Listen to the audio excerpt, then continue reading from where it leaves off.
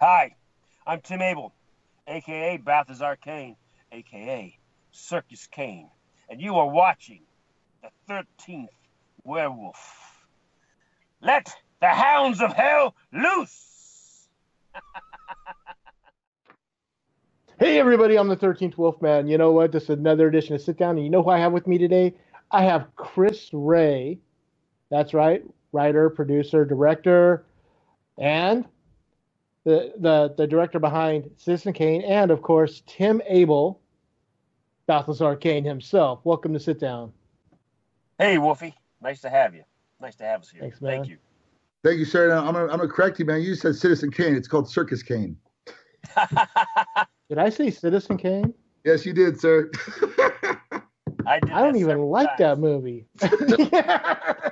When we were filming, I would say Citizen Kane all the time. And Chris would go, Tim, Circus Kane, not Citizen Kane. Touch of Evil is my favorite Orson Welles movie, so I mean, I don't even watch Citizen Kane. That's just weird. Okay, my mistake.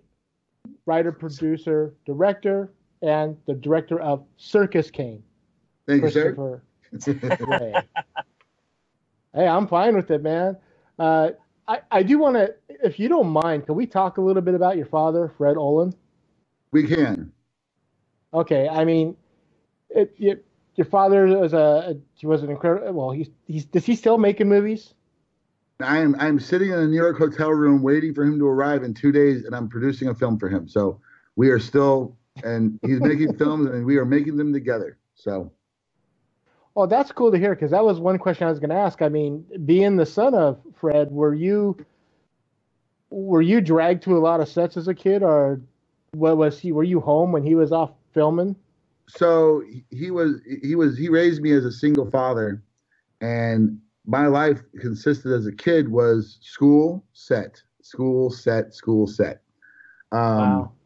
And believe it or not, I wanted nothing to do with this business. I mean, Tim knew me when I was 16 years old. At about 19 years old, I went and joined the Navy, and I disappeared for about 15 years.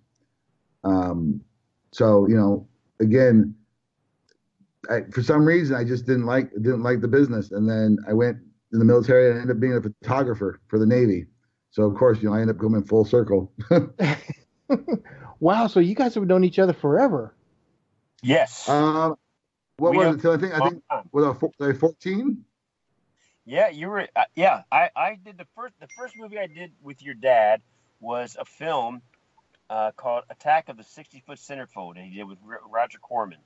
Oh, yes, I know it well. Yes, and Ted Monty was in that as well. And I knew Ted from back in Maryland, and I didn't even know he was out here. But that's the first film I did with Fred, with Chris's dad. And then Chris, what was the one where we played you played the monster in the suit? Hybrid. I always think of a seahorse because we kind of joked about the costume, but we did a movie called Hybrid that Fred directed, and Ted Monty was also in that, and it was sort of a post-apocalyptic world, and Chris was where he would wear this outfit, the monster costume, you know, and chase people around, kill everybody, and that's the one where I really remember, you know, working with Chris on a daily basis for the filming of that film. But yeah, it's been a long time. I bet you I've probably done 16 films with his dad, and then how many you and I, Chris? 4 or 5? Well, let's see. You know, it was funny. The first film we've actually did together was Mercenaries. Yeah. And so we did Mercenaries. Then we did Dick Dixter. And I did the small part in the one, Los Angeles, the one with Nia Peebles. Right, I produced that. I did, yeah, I was the LP on that. I didn't direct it. Okay. But yeah, for directing, it was Mercenaries, Dick Dixter, and then I think this was the third one. Wow, that's great to see a friendship last that long, and especially, you know, when it comes to movies. You hear about some people that are like, yeah, I made 20 movies with them. I can't stand the person. Oh, no. I mean, we Mercenaries was one of those films where I had been trying to work with Tim for years, and finally there was a part but the part didn't speak much, and I was trying to find a character or somebody who could pull off a character that was strong enough to make this guy menacing, but and still not have not say much. And when you're around people, Zoe Bell, Vivica Fox, Kristanna Loken, Bridget Nielsen, Cynthia Rothrock, what's the one guy we could put in here that would be menacing? And I Against convinced Cynthia Rothrock? yeah, I China convinced O'Brien herself? yeah, but I was able to convince the producers to let me have Tim come in, and literally from day one, I got a phone call, asking me who this guy was, and I told them, and they're like, he's great, just keep him going. And so, from that point though, we've done, like I said, we've done 3 films now in the last 3 years, where before it was 0. So Grigory Babchikov. Yep. Wow. So Chris, your father's Fred, Olin Ray, you're Chris. I mean, you guys you've been dealing with movies forever. What's the one bit of advice for the people that are watching this, that want to get into the movies? I mean, whether it's producing, writing, directing, what's the one bit of advice you could give them to help them along the way? Know your crew. I mean, the one thing that did me justice, and I still live by it today, was that I've worked in almost every department on a film crew other than makeup and wardrobe. I've worked with art department. I've worked as a PA. I've done AD work. I've done all this stuff, and it helps because making a film, what your crew is doing, what they need to do, what pieces they need, and you keep people coming back because you know how to treat them. So to me, that was that. I'm a people person, so I like the idea of keeping the crew happy. So it's probably something you don't hear very often, but that would be my advice. That's a great piece of advice. So now let's talk about Circus Kane. This is a crazy movie, and I loved it, man. I mean, I loved everything about this. This really felt a lot like an 80s This episode of Wicked Horror Show to me. Where's this story come from? Well, so me and James have been trying to do a film together for a while. James came to me and said that he had a possibility of an idea for a film, but we needed to kind of come up with something. So I gave him what I thought, I wanted to do something kind of like House on Haunted Hill, but with something that people, weren't used to.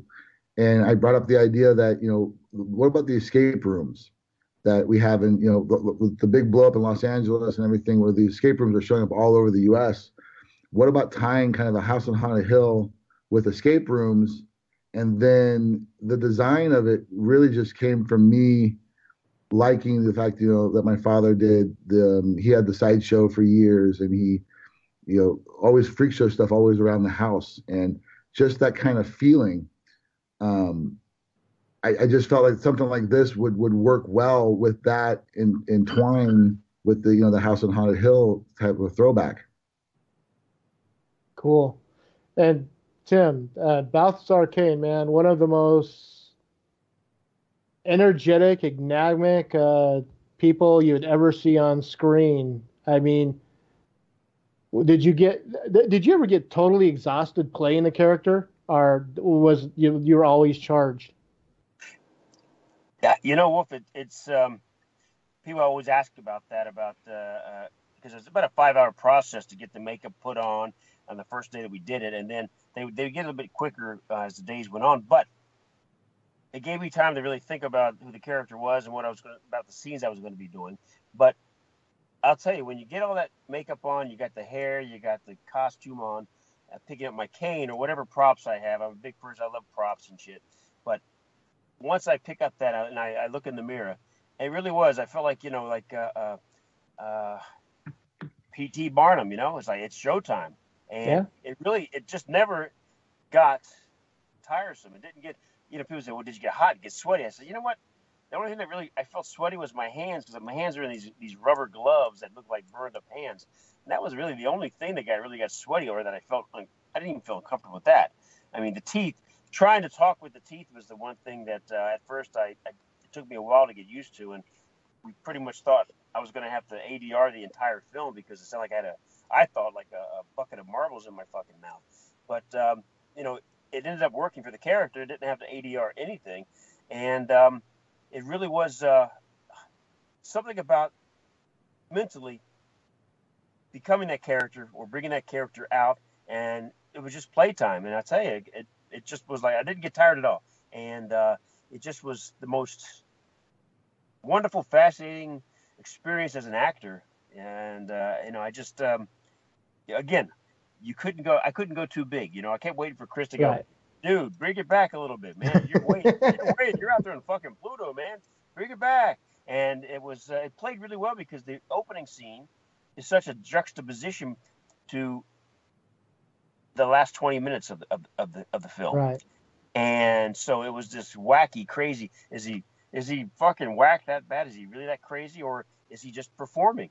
And I think as you watch it, you can make your own conclusion. But Victoria and I have a great relationship in the film, and myself and young Travis in the opening have a great relationship, and the other characters that I interact with. But it really is I don't know. I tell you that experience of playing and bringing to life Balthazar was just fucking awesome. I mean, as an actor, man, and I hope we have a chance to make many, many more of these things because I think he's such an iconic character, man. Well, I will interrupt just real fast so people do know this, that other than the fact of giving Tim the look, his question to me was how I wanted the character, and my response to him was, "What do you think?" And it's because, again, great actors, you don't really need to tell them what you're looking for, because once you give them the pieces, i.e., we gave them the outfit and the dreadlocks and all these pieces, and once that happened, I mean, Tim, like he's saying, he just looked in the mirror and we did the opening stuff first so that we could use the stuff practically throughout the film.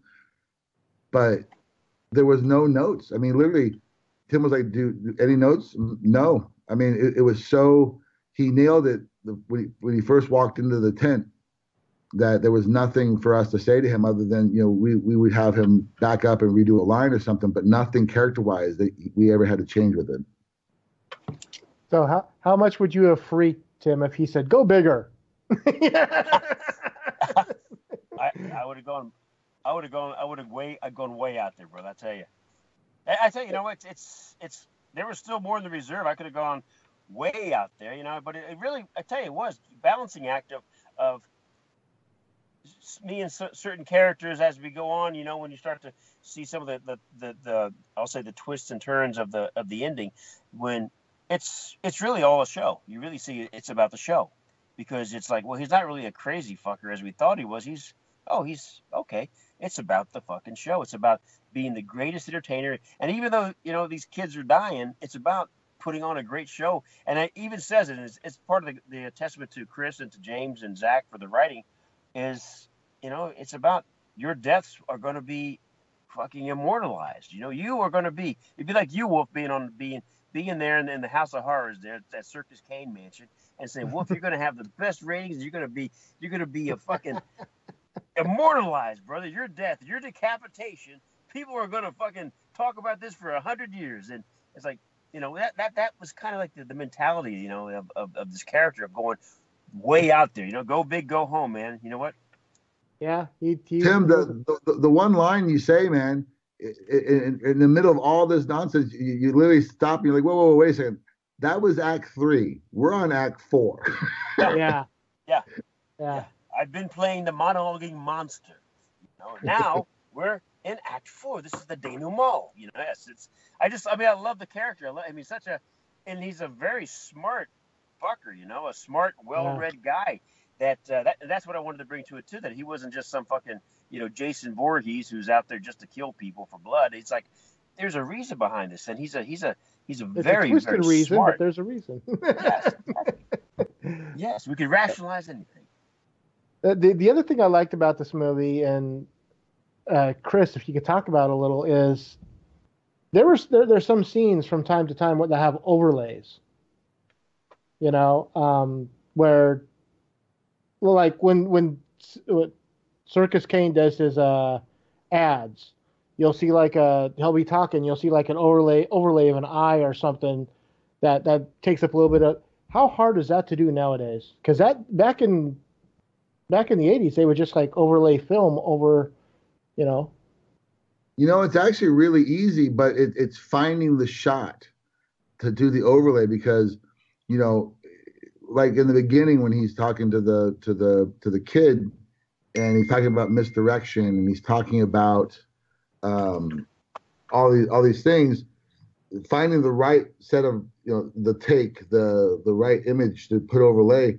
That was the hard part. The actual overlay itself was a lot easier now with Adobe Premiere and Final Cut, and so that's cool. I'm gonna cut this a little short tonight. I know Leo, who is recording this for me, needs to get some sleep. So if anyone is looking for you, Tim, where can they find you? On Twitter, it's at T as in Tango, A as in Alpha, B as in Bravo, E as in Echo, L as in Lima, L as in Lima. That's on Twitter, and on Facebook, just Tim Abell. And then on Instagram, it's Tim Abell 2010.